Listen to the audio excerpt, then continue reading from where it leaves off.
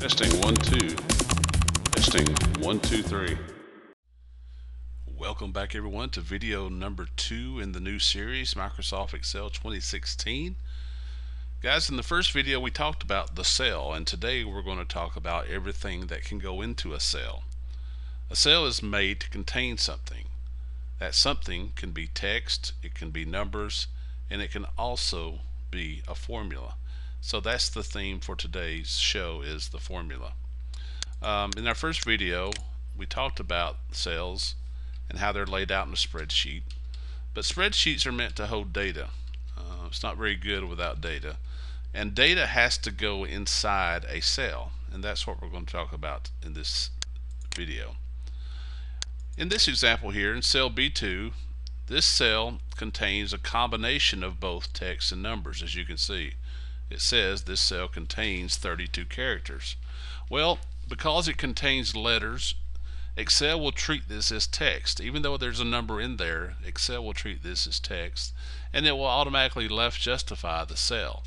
If we come down to B4, you'll see that this cell contains only numbers, and when that happens, Excel automatically will right justify the cell. Now let's come down to B6, and notice over here it says this cell is a formula. You're saying, well, Shane, it looks like a number to me. How can you tell it's a formula? Well, if you come up here to the formula bar at the top here, you can see a very interesting character at the beginning, and that is the equal sign. All formulas in Excel start with the equal sign, and that's why I've put that statement right down here in this big box. All formulas begin with the equal sign. And if we press the F2 key in our formula cell, notice what happens. We go into what's called formula mode, and we can now see our equal sign. And we're saying that this cell equals 1 2 3 4 5, and when I press enter, it plugs that number in there, and because it's a number, it right justifies the cell, just like we have in B4. So you say, well, that's pretty cool, but it's really cool because with a formula you can actually add up two numbers. And that's what we're going to do here. I'm going to say this equals 34 plus 56.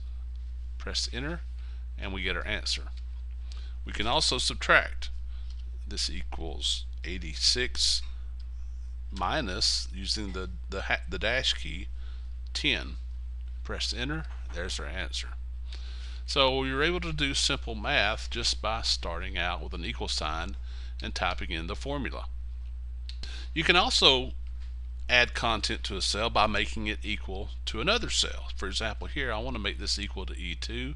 All I have to do is press in equals and then type in the cell reference, E2. And notice how it turns blue.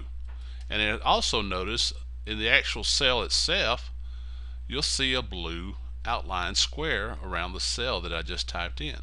So when I press enter, it says 0. Well, why does it say 0? Well, it's because we're giving it a value that says equals E2. E2 is blank, so it automatically plugs in a 0. If I come up here to E2 and I type in a number, say 555, press enter, notice that this now changes to 555. We can also make this cell equal to E2, but instead of typing in the cell address, I'm just going to click on it. Notice our blue box is back. It also plugs in E2 in the actual formula. Press enter, and there we go. So I'm going to repeat that process 2 more times.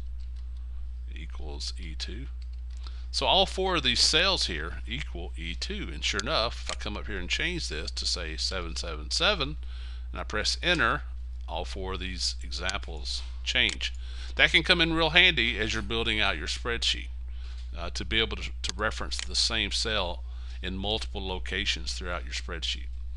Alright, finally guys, I want to talk about this right here, make me equal to pi. If you remember in our first video, I actually came over here to cell J18 and I created a nickname for it up here in the name box, and we called it pi. Well, now this comes in handy when we come back to our formula, and we can say this equals pi, P-I-E. And watch what happens when I press enter. our value automatically plugs in there, because now this is referencing this cell over here that we named pi. So that is a real handy feature as you're building out your spreadsheets. Pi is always 3.14. Now it can be a much larger number, but we always tend to abbreviate it down to 2 decimals. But you can create other values as well, using the name box to represent a value. Instead of having to remember a long number, you can just name it, give it a nickname. That's a real quick, easy way to do. Alright guys, that's enough for this video. In our next video, we're going to do some homework. We're going to add up some actual numbers in other cells, and this will all start making much more sense here very soon, I promise you. Thanks for watching, guys. Don't forget to subscribe, and we'll see you next time. Take care. Testing 1 2. Testing 1 2 3.